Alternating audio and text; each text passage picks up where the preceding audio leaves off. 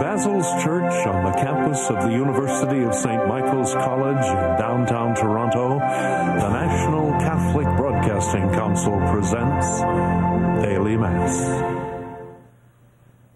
The televising of today's Mass is made possible by contributions from two donors.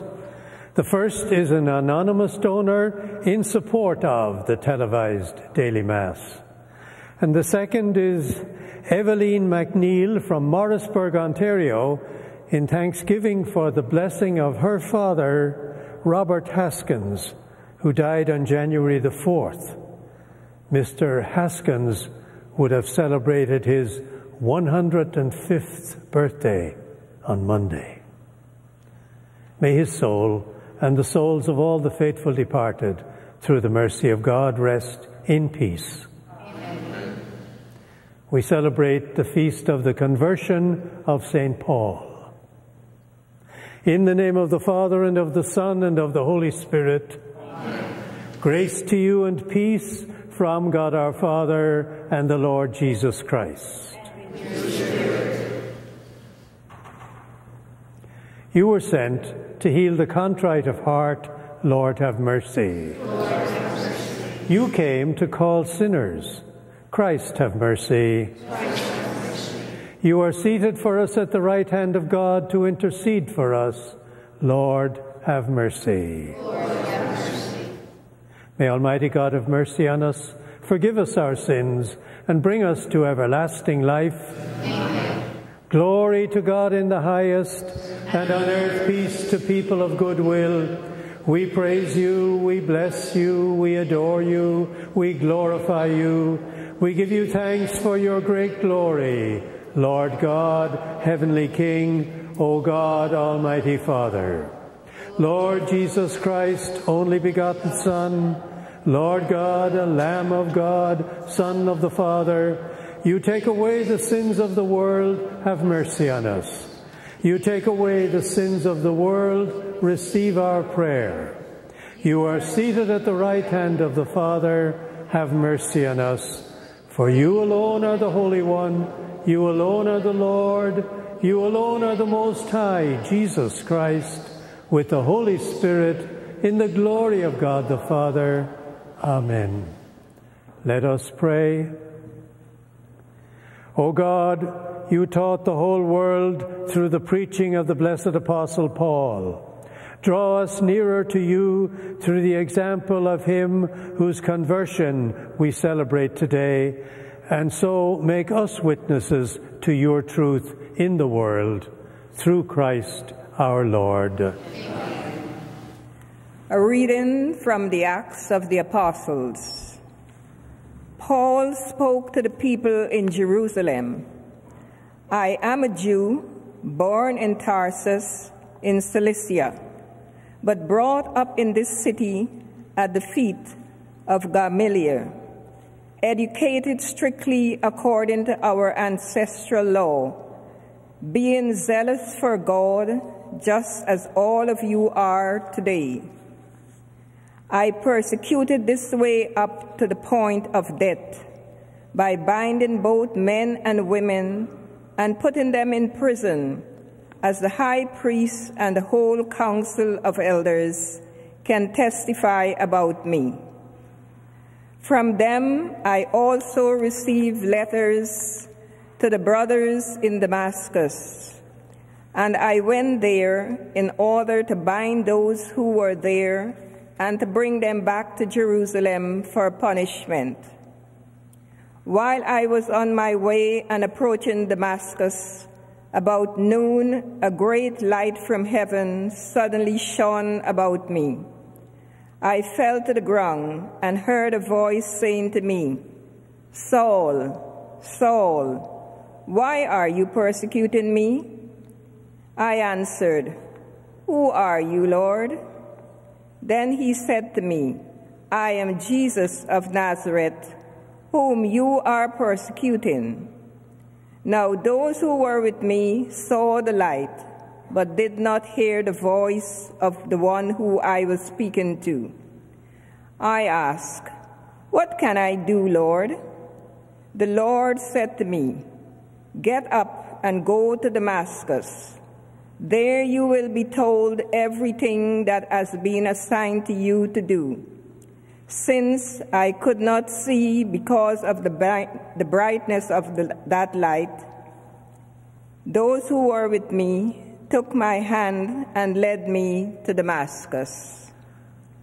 A certain Ananias, who was a devout man, according to the law, and well spoken of by all the Jews living there, came to me, and standing beside me, he said, "Brother Saul, regain your sight."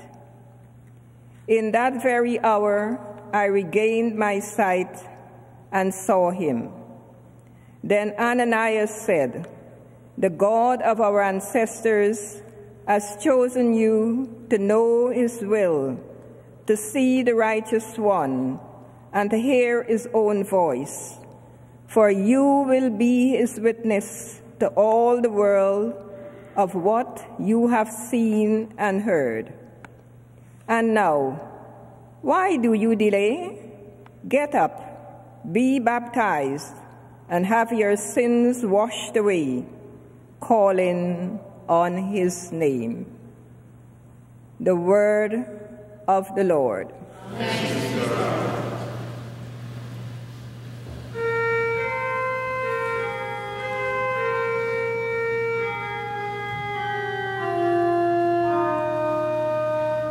Go out to all the world and tell the good news. Go out to all the world and tell the good news. Praise the Lord, all you nations. Extol him, all you peoples. Go out to all the world and tell the good news.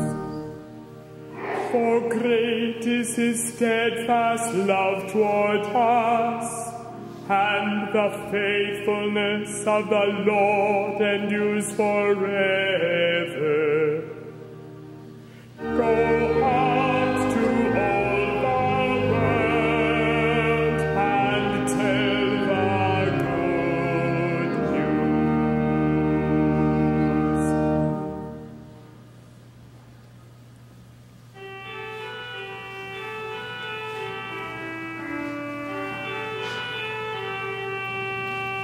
Alleluia, alleluia, alleluia, alleluia, alleluia,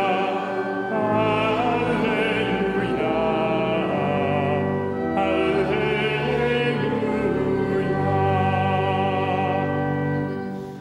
I have chosen you from the world, says the Lord, to go and bear fruit that will last. Alleluia, alleluia, alleluia.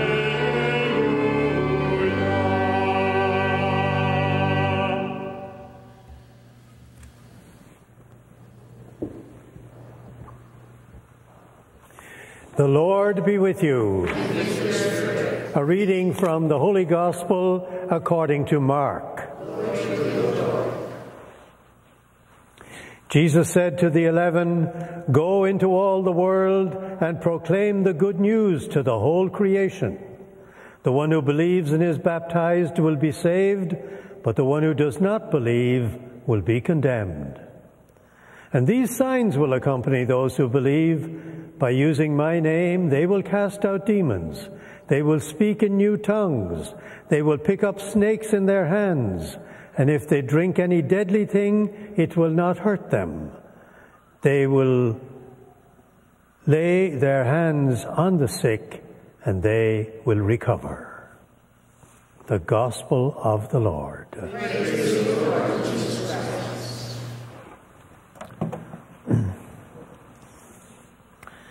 Go out to all the world and tell the good news. St. Paul, love him or not, he's a polarizing figure. An Israeli, well, Jesus too was an Israeli. Paul was well educated. He spoke Hebrew and Greek. He wrote or dictated his letters in Greek. Born in Tarsus in Turkey, he was a Roman citizen. He never knew Jesus personally. He had never met him. And today then we hear how he becomes from a persecutor of the followers of Jesus to a proclaimer of this Jesus as the Messiah. He became the outstanding Christian missionary, an apostle to the Gentiles, as he described himself, a foreign missionary, if you like, bringing the gospel, the good news of Jesus, to the eastern part of the Roman Empire through his travels and speeches in various synagogues and through the many letters he dictated to the small Christian groups he had founded in Turkey and Greece and eventually in Rome, where he spent a lot of time under house arrest. Today we hear of his conversion from Judaism to Christianity. As sort of a 360-degree turnaround from persecutor of Christians to the greatest promoter of Christianity. From Luke, we get the now famous dialogue between the risen Christ and this persecutor of Christians. Let's just hear it again. A great light from heaven suddenly shone about me. I fell to the ground, and I heard a voice saying to me, Saul, Saul, why are you persecuting me? I answered, Who are you, Lord? And he said to me, I am Jesus of Nazareth, whom you are persecuting. Interesting that Paul's first question was, Who are you, Lord? Maybe it's an opportunity for us to stop for a moment and ask ourselves, who is Jesus for me? Who are you in my life, Lord? Well, we know who Jesus was. The man who was born in Bethlehem, grew up in Nazareth, left home, preached a few years about God and life, healed some people, put together a small group of followers, ordinary people, fishermen, a tax collector, none of them well known. He disturbed the religious leaders of his time. They had him arrested and eventually sentenced to death by Pilate, the Roman official. Jesus of Nazareth, that's who I am, he said. Son of Mary, son of Joseph, the village handyman, also Son of God. The question, though, to me, who is he for me? Who is he in my life? I am a Christian, a follower of Jesus the Christ. And then Paul's second question, what am I to do, Lord? The answer he got was, get up, go to Damascus, where you were going, and there you will be told everything that has been assigned to you to do. So same question to you and me. What am I to do at this time in my life, where I find myself? Maybe, like me, you're not as nearly as active as you used to be. Maybe the answer will not come as soon as the answer came to Paul. But the courage to ask the question may be important.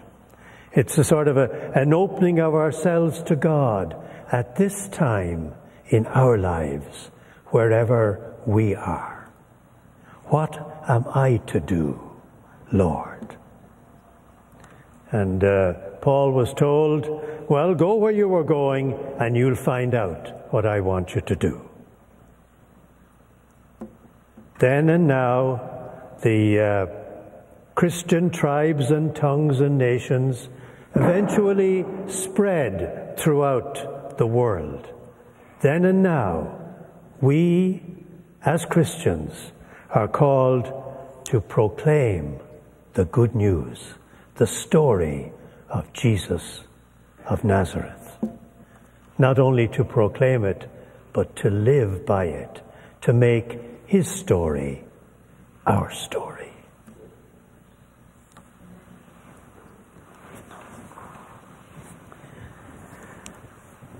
For all who have suffered, for all who have died in L'Île Verte in Quebec because of the tremendous fire there, for the dead and their relatives and families, we pray to the Lord. For missionaries who, like St. Paul, go overseas to proclaim the good news, we pray to the Lord. For the sick, the shut-in, those who live alone, we pray to the Lord. For those who have lost a close friend, a family member, we pray to the Lord. For our intentions, we pray to the Lord. Risen Lord, may your kingdom come, may your will be done on earth as in heaven. Amen.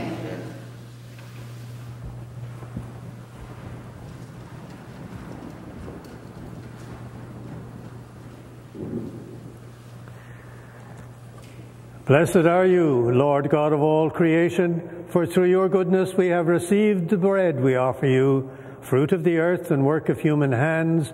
It will become for us the bread of life. Bless thee, God.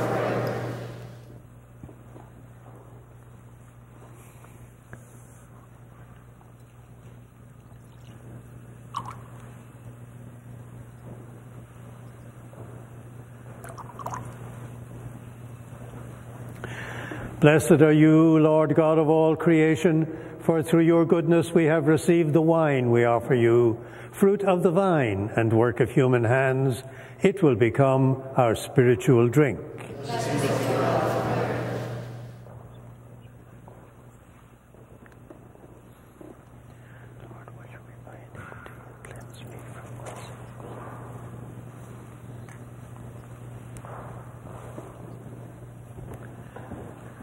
Pray, brothers and sisters, that my sacrifice and yours may be acceptable to God, the Almighty Father.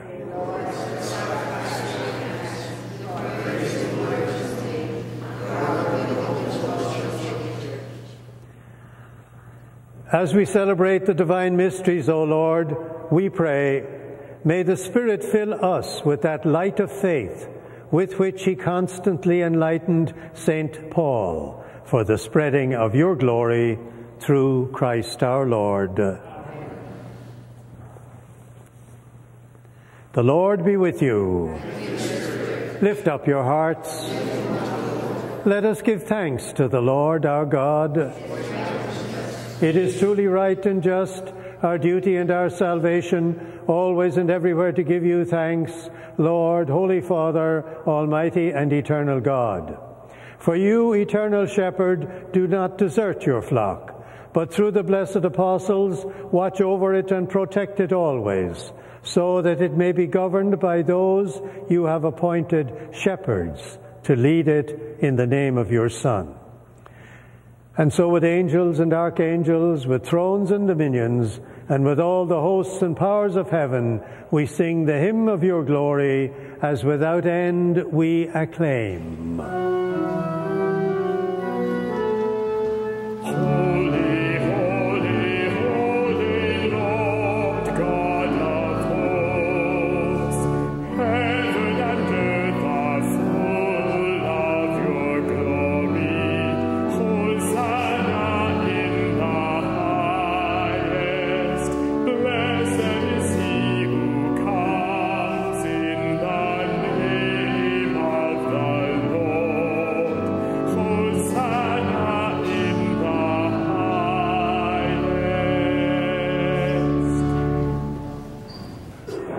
You are indeed holy, O Lord, the fount of all holiness.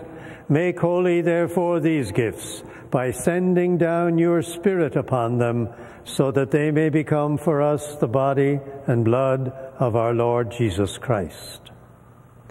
At the time he was betrayed and entered willingly into his passion, he took bread, and giving thanks, he broke it and gave it to his disciples, saying, "Take this, all of you, and eat of it, for this is my body, which will be given up for you."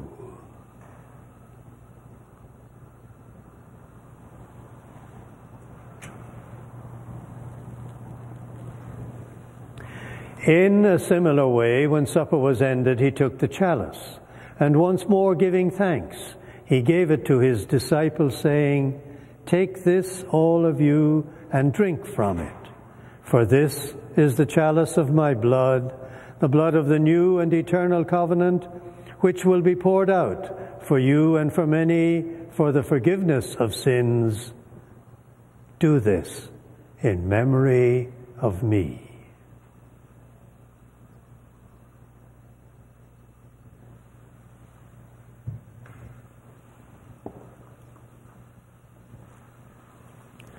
The mystery of faith.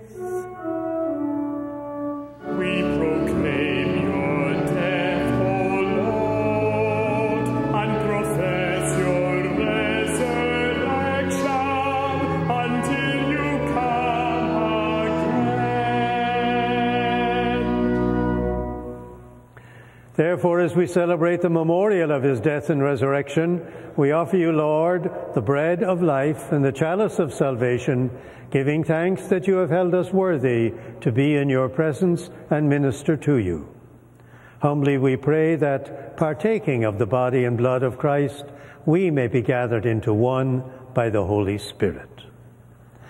Lord, remember your church spread throughout the world and bring her to the fullness of charity, together with Francis our Pope and all our bishops. Remember also our brothers and sisters who have fallen asleep in the hope of the resurrection, and all who have died in your mercy, welcome them into the light of your face.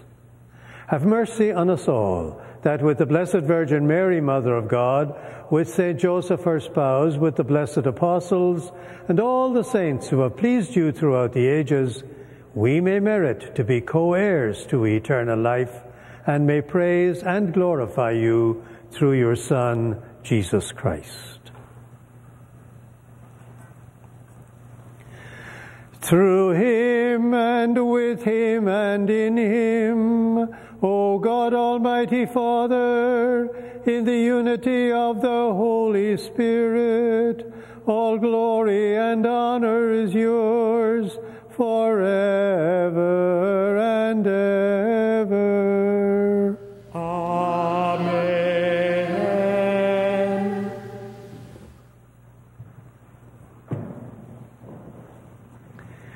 At the Savior's command, and formed by divine teaching, we dare to say, Our Father, who art in heaven, hallowed be thy name. Thy kingdom come, thy will be done on earth as it is in heaven. Give us this day our daily bread, and forgive us our trespasses, as we forgive those who trespass against us. And lead us not into temptation, but deliver us from evil. Deliver us, Lord, from every evil. Grant peace in our days, that by the help of your mercy we may be always free from sin and safe from all distress, as we await the blessed hope and the coming of our Savior, Jesus Christ.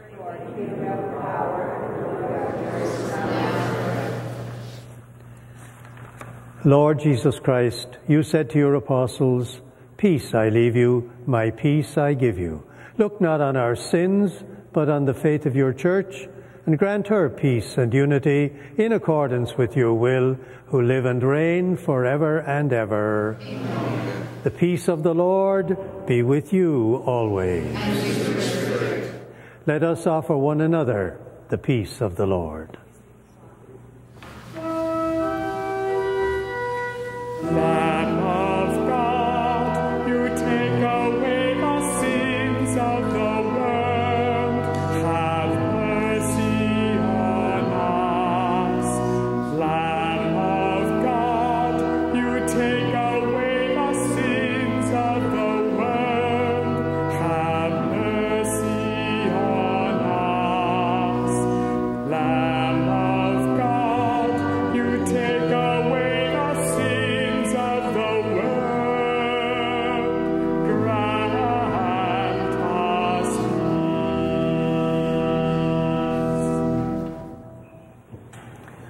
Behold the Lamb of God. Behold him who takes away the sins of the world. Blessed are those called to the supper of the Lamb. Lord, I am not worthy that you should enter under my roof, but only say the word, and my soul shall be healed.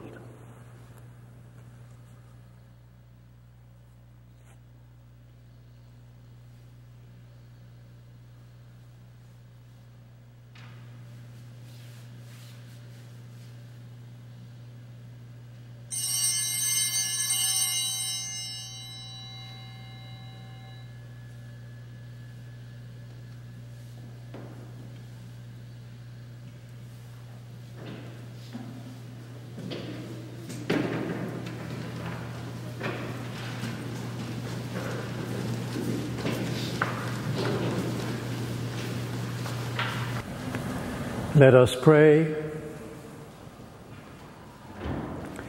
May the sacrament we have received, O Lord our God, stir up in us that fire of charity with which St. Paul the Apostle burned ardently as he bore his concern for all the churches through Christ our Lord. Amen. The Lord be with you. May Almighty God bless you, the Father and the Son and the Holy Spirit. Amen. Go, our Mass is ended. Thanks be to God. Our thanks to two donors, the first an anonymous donor, the second is Eveline McNeil from Morrisburg, Ontario. And it's their generous contributions that made the televising of today's Mass possible. On behalf of Father Bush, Father Cooch, Father Fitzpatrick, Father Donovan, Father Lynch, and all of us here at Daily Mass, our best wishes for a restful weekend, and we'll be looking for you all again come Monday.